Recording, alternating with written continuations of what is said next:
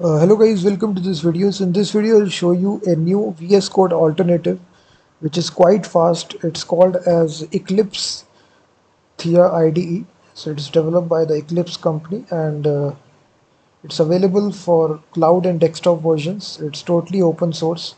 You can visit their GitHub page. So if you don't want to use GitHub or VS Code, you can definitely try out this. It's got almost 21,000 stars on GitHub. So there is its download button which is there. It's available for cross-platform, Linux, Mac. So simply select your operating system, click the download button, and it's around about 328 megabytes. So the size is, I think it's similar to VS Code, but I personally tried this IDE, which is quite fast. It has all the functionalities of VS Code. You can install extensions as well, plugins, third-party plugins. So just wait for the downloading to complete. It's around about 328 megabytes. And it's basically developed by Eclipse, which is a very famous company for IDEs. This is the name, Eclipse. If you just go Eclipse, just search for this, you will see this will come right here, the very first link. It's an open source cloud and desktop IDE.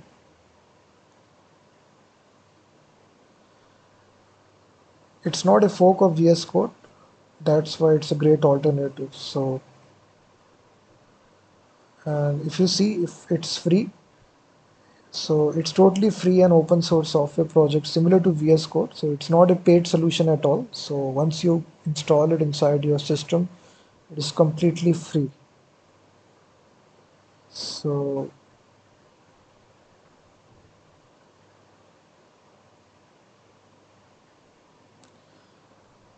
so just wait for the installations to complete.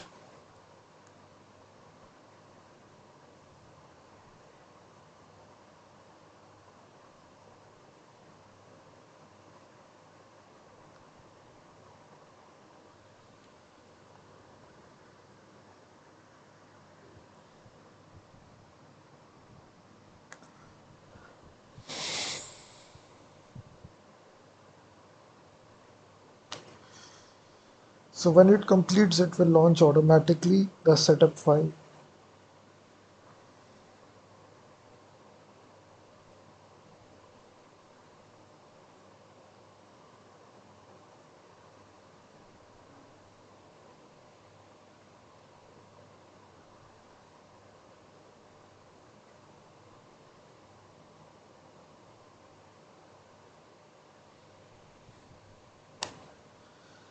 So now it completes, you will run the setup file.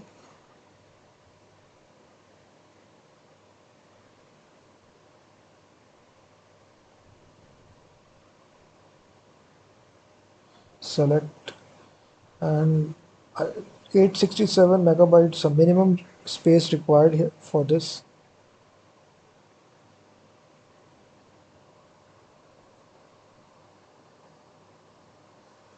So the space requirement is similar to VS Code. VS Code is a little bit larger, around about 2 gigabyte. This is 867 megabytes.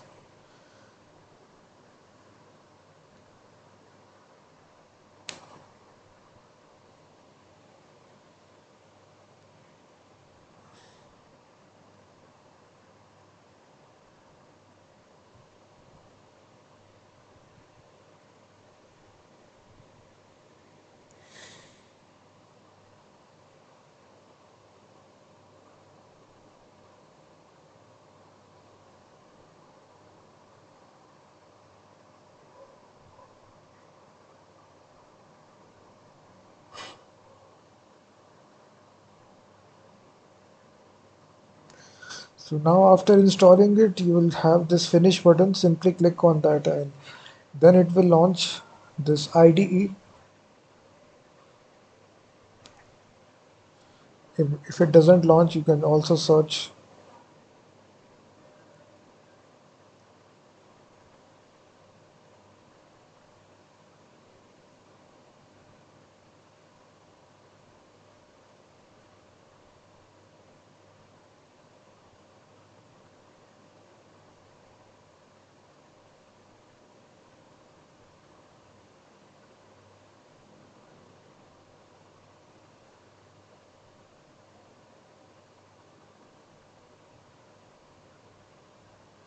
basically installs right here.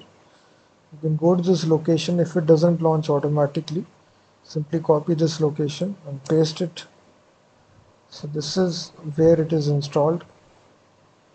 Simply you just need to manually click the install and then it will launch. So some applications automatically launch, but this one you need to explicitly click and then this will launch. This is the IDE. So you can see that. So this is a welcome message, and here you can open any folder. It's similar to VS Code, some UI design.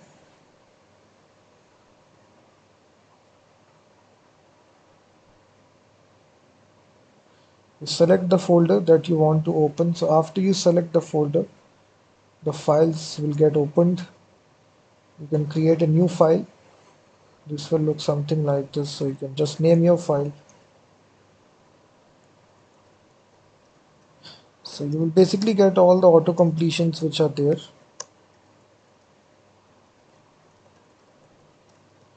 So I think it works similar to VS Code but little bit faster, and it is having this light thing. So you do have this option to extensions, and Control Shift P opens your command palette. So all the shortcuts are similar to VS Code. So these are your extensions. You can actually install any third-party extension.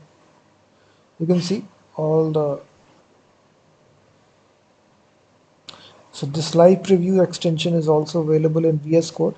So it's similar to right here as well. So simply click install and this will install this extension for you. So if you are looking for an alternative, you can definitely install this. It's completely free, Eclipse IDE, and some things are a little bit different, but majority of the things are similar to VS Code, how you actually generate or write code. So definitely check out this. This is your live preview section.